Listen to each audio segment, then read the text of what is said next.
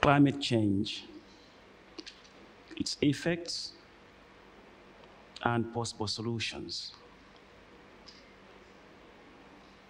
This is a call for action. Climate change is topical today, like at any other time.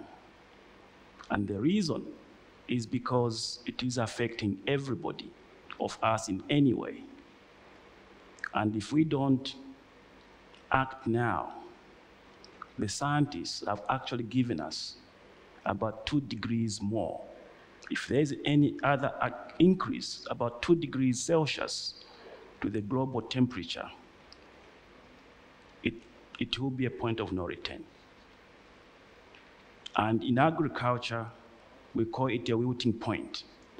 If any plant reaches a wilting point, no matter how much water you pour on it, it will not recover. We don't want to get there. Everything that we do has to be accountable. We have to be accountable to everything that we do. In order for us to live in harmony with nature, accountability is very, very important. And we haven't been accountable, hence the challenges that we're facing.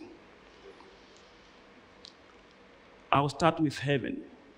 For those that believe in the Bible, Adam and Eve lived in heaven in harmony with nature, but there was one thing that he was told: he had to be accountable, otherwise face consequences. And we know that the moment he was not accountable, God kicked him out of heaven. And he was told to go to earth, and from your sweat you shall live. The scientists tell us that earth evolved over a long period of time. And the reason for that is all the living things that were on earth, and they had to adapt. Adaptation requires time. You cannot adapt immediately something changes, otherwise you go extinct. The lesson that we're learning here is that we need to be accountable.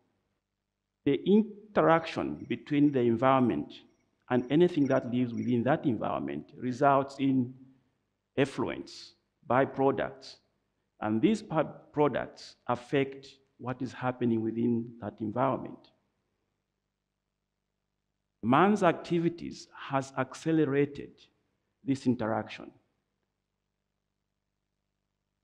In the 18th century, we did have an industrial revolution in Europe, and that caused a lot of byproducts because effluents were being released en masse. In order for us to live well, we had to do trade between countries.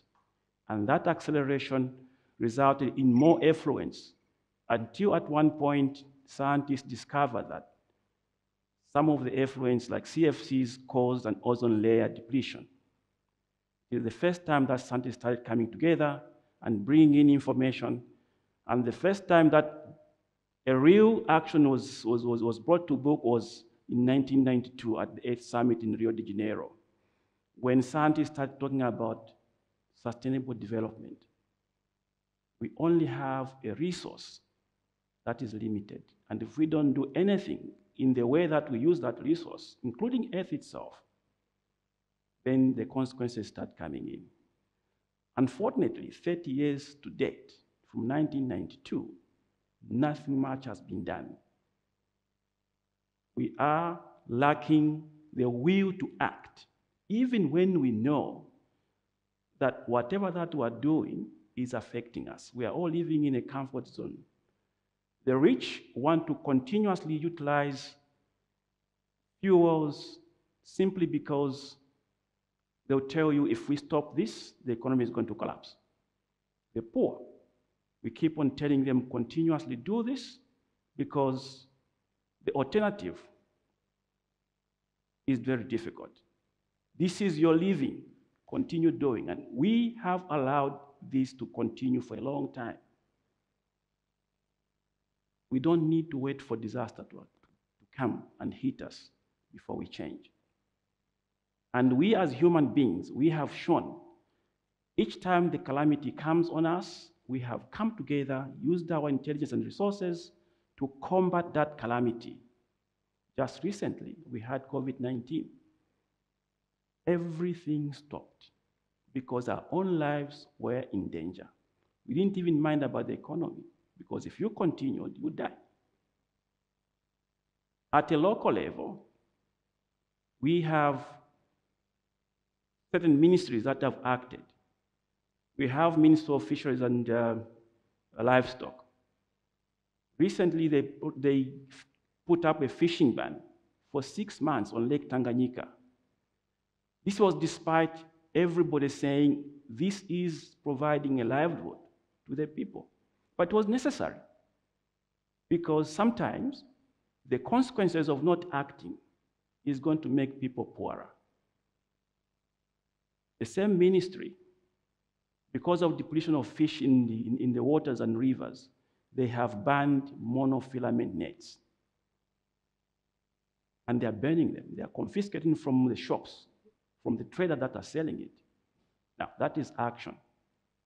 If we don't act, we will perpetuate poverty and perpetuate those things that are making us suffer. I'll give an example of a bucket. If you have a bucket full of water and you want to access it by putting holes around it, and you want to adapt by filling it using some methods,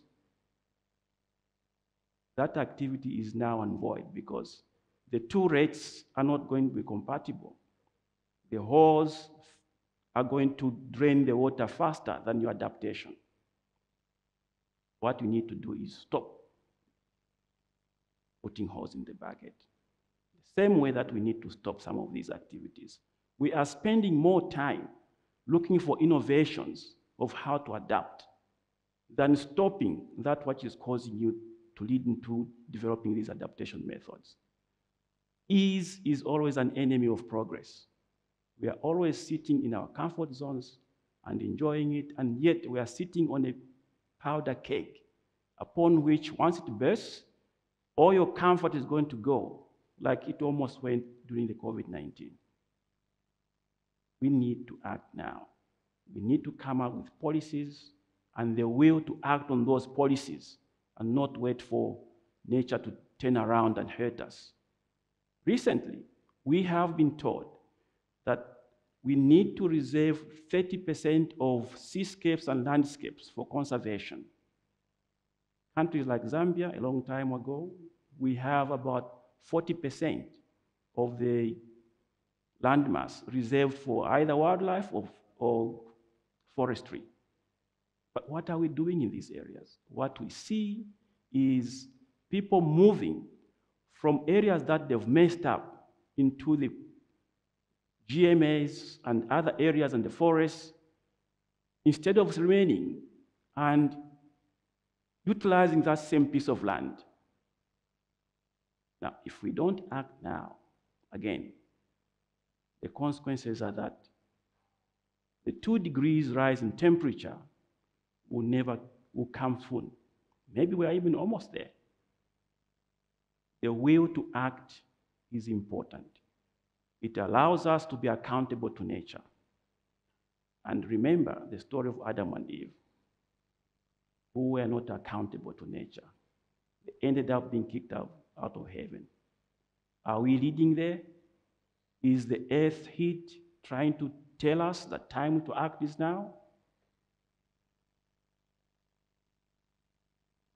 You have to act now. Thank you very much.